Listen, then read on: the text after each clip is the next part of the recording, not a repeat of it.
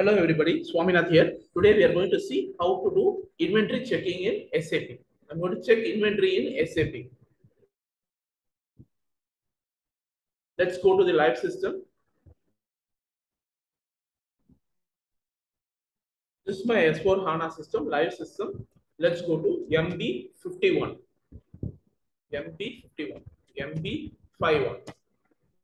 So we can take the inventory based out of material. Let's enter the material. 87 is my material. 87 is my material. Based on the material, I'm taking 87. It's my material. So execute. See here, 101 is goods receipted, normal standard goods receipted. So 702 is physical inventory. This 702 is physical inventory. Okay. So now come back. Let's check based out of plant and storage location. HK02 is my storage location. Execute. See here, these many goods movement has happened. 702 is physical inventory, 101 is standard movement type. See all this 101. 122 is returns. So all these we can take. Vendor returns. So based out of material. Come back. This is based out of plant. Plant and storage location. Now let's take it based out of supplier. Yes.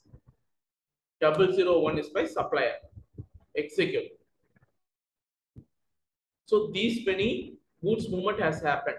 Okay, 101 is we have purchased material from this S001.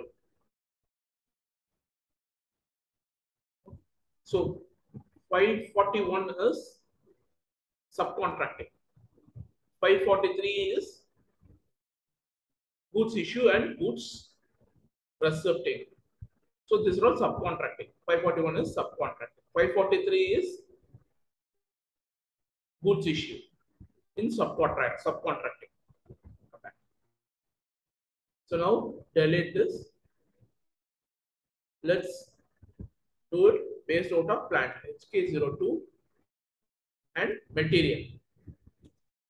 87 is my material. Execute.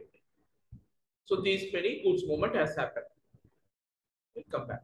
So this is MB51 transaction. Go to MMB. So this also here in this also you can check the stock. Enter the storage location. Execute. MMB transaction. See here, 145 materials are available and on order stock is purchase order 101. So MD, another one more transaction. MD04. Press enter. 87 is my. See here, purchase order. So 145 available quantity. So purchase order 400. Purchase order. So another purchase order is there, one purchase order for one quantity. So these are all the places you can check the inventory in SAP. Thank you.